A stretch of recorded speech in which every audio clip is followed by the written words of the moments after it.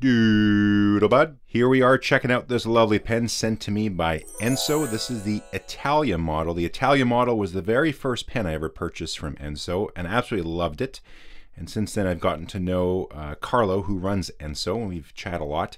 And he has a new version he's released of this in Ultem. Very nice, lightweight. I gotta tell you, he makes an excellent pen and they're very affordable, well built, all sorts of great stuff. I rarely find any little tiny issues with his pens because he does a fantastic job. So we're going to tell you all about it. I've been using it for a couple weeks and it is fantastic. If you've never heard of the material before, I'll say it again, it's Ultem. It also stands for PEI or polyethylamide. It's a engineered plastic, really great stuff, fantastic for machining, corrosion resistance, all sorts of stuff used in all sorts of applications. And it has this nice little color to it. Some don't like the color. It reminds them of something else. So I see what you're talking about. But it's actually one of my favorite materials for fountain pens. It's also really good because you can use harsher chemicals to clean out the pen. You don't want to do that on, say, these beautiful kind of pretty pens. You wouldn't want to use like isopropyl alcohol in those. But I have another one of his pens here, the Ensso Puma in Ultem. And this has been inked with Bay State Blue for, I think it's been at least 4 months or something like that.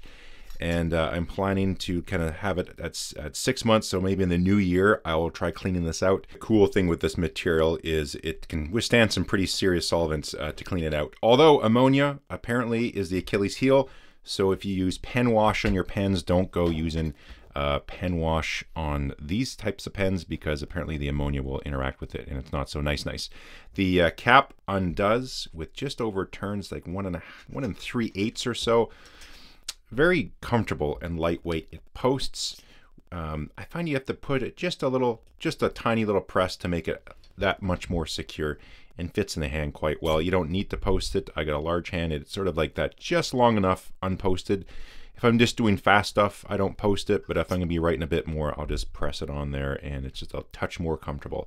Has a nice clip. It's a stainless steel clip and it has a matte black PVD coating on it. Down here we have a number 6 size German nib, and this is a black PVD coated nib as well. It writes very, very nice and smooth. Only little thing I thought was we have like a gloss black PVD, maybe that it should match the clip. That might look kind of nice. I don't know. Just, food for thought anyways. And it has this Greek key that goes on here. It's tougher to see with the Ultem. On my titanium version you can see it a bit more. Nice threads on here. These are an Acme style thread. I find on the titanium ones, sometimes they just kind of catch a hair. With the Ultem, I don't have that whatsoever. The threads are just wonderfully smooth and just work all the time. There is a little bit of a micro texture to the pen here as far as the finish goes in the machining. I don't know if you can see those tiny, tiny little lines on there. It might be too tough for the camera to pick up, but you can hear it. So if you rub your hand on it, you can sort of get a sound of it there. I don't know what happened to the camera. It just went weird for a second. So it gives a nice little texture. So if you're worried about it maybe being slippery or something like that, it fits quite nice and secure. As far as dimensions go, let's just jump into those. So it's 139.5. Pop off the cap, you got 125.5. And when you post it, it's about 154.5. As far as diameters go, the thickest part of the pen, which would be here on the cap, 15 millimeters. And then your section starts off about 12.5 right below the thread there and tapers down to about 11 here right near at the end. And the weight, this is with the converter and ink. I'm recording 18.2 grams with the cap on, cap off. You got right about 12 grams. It is also able to be eyedroppered. So you can see in here, there's a little O-ring on here. Now, that is one little area I would recommend maybe a slight tweak on this is either machine a touch less on that inner bore or have a slightly thicker diameter like wall thickness on the O-ring. It does fit on here and it seats, there we go, but it just a little bit more friction would be a little, I don't know, especially if you're going to eyedropper it. I'm just hyper paranoid about eyedroppering pens. So but you would need to put a little bit of silicone grease to eyedropper it. What I will do is a little bit here further on in the video, I will fill this up with water and check what this volume is.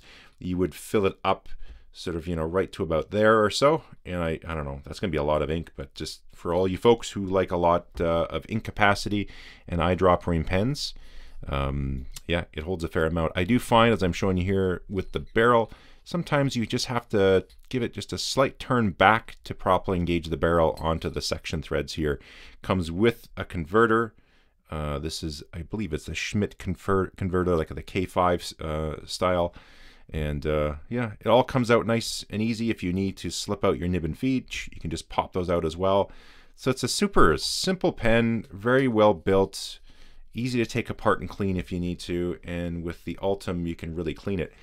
To show you how it seals, so there's a little black disc down in there. I think that's made of Delrin, which is a really cool plastic as well. And so what happens is your clip goes in, this cap is here, and there's a screw in behind that disc. You can't see it, but you can see that hole there. That's a threaded hole. So there's a little screw that holds that clip in place, and it's retained with this.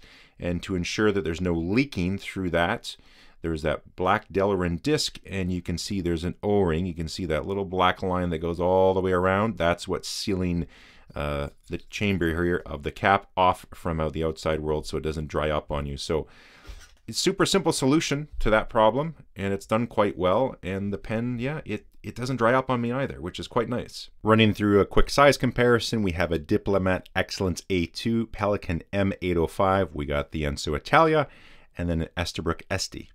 We got some Rhodia 80 GSM paper, dot pad, as you can see. Inside, the ink I have today is Monteverde Azur Noir. The nib here, this is one little thing too. It says medium, as you can see on there. It's put on the nib quite nicely as well. Happy with that. It does write fairly fine. I'm not sure, maybe this nib was mislabeled potentially, but this is fairly thin for a medium. It feels more like a fine.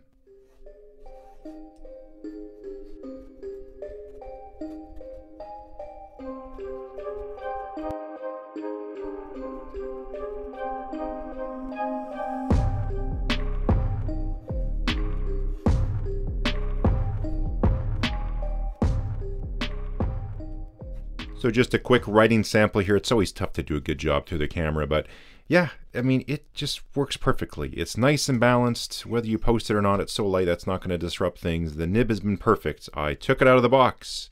I inked it. Cartridge converter is included. I think they came with a cartridge too, but so I just put it in the ink, inked it up, pen to page, wrote perfectly, and has done so ever since. So that's fantastic. And then you're getting a very well built pen, has everything you want. And these things can take a beating. So if you are kind of rough on your pens, these are Ultem is so much stronger than acrylics and resins and stuff like that. It's, again, don't go out trying to drop test these, but if you are hard on your pens and you chuck them around, this is a good material for that. Maybe some of you might have just cringed seeing me do that, but it's a good material. It's strong. It can handle that kind of stuff. Don't go smashing it with a hammer or nothing, but great for kicking around. And then price-wise too, I think it's super fair. So $115 the standard price as of the recording of this video on the Ensso site.